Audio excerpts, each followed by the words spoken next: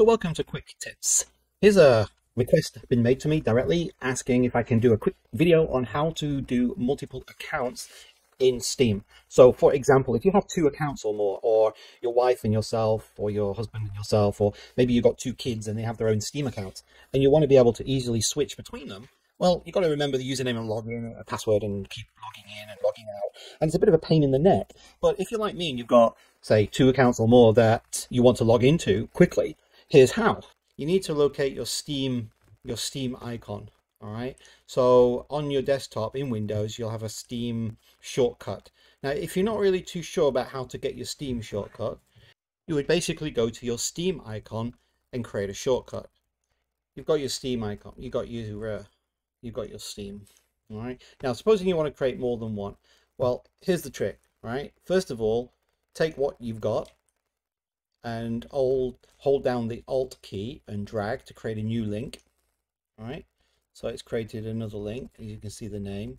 So supposing this is mine, Steam Dad, and this will be, let's call it Steam Daughter. All right.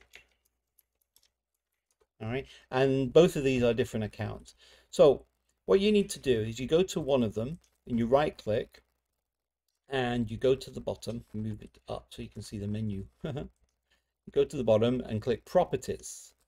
And in Properties, you'll see that there's this target, which tells you the steam exe. That's why this is a shortcut. This is a link. And what you need to do is, after the quote, add in -login, the username and the password with a space between them. Exactly like this. Login, user, password. All right. Don't type user1 and password 01. This is just for demo. All right. You put in your username here, leave a space, and then your password after it. Now, some people will say this is not secure because it's visible, but if it's on your desktop and you want ease of use, then there's nothing wrong with doing this. All right. Just remember not to do it in an internet cafe or a machine that is shared with other people. Plus, if you're streaming like I am, you don't want to put your real username and password in because people can see it. So you do that and then save that, say okay. Do the same with your other one, the daughter one. All right, so I'll go to the daughter one, properties, create user, whatever the username is, whatever it is, daughter. And supposing she's got a dumb password like 1 2 3 4 5 6. All right, something stupid. All right, and that's it. That's it, done. Hyphen -login space daughter space 1 2 3 4 5 6. All right, just type that in, save that, and now when I want to log in, all I have to do is double click on whichever account I need to log into. But there's a little trick in this.